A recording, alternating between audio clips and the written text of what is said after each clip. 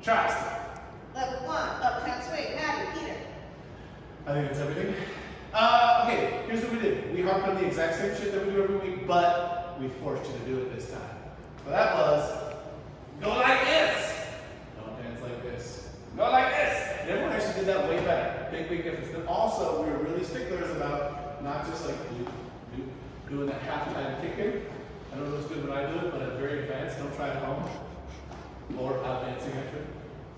It's this. You need both rhythm. You need that bounce, bounce, bounce underneath you. When we forced everyone to do that and sweat a lot harder, they were tired, but it looked really good. It was really, really different. And then we just did a lot of cleaning up. So we did bounce, bounce, hit, hop, and hop, hop. We did kick ways again. We did around the world. We did the kick go ways. Hop, hop, hop, boom. It's most of the review, but like this and like this. See you later.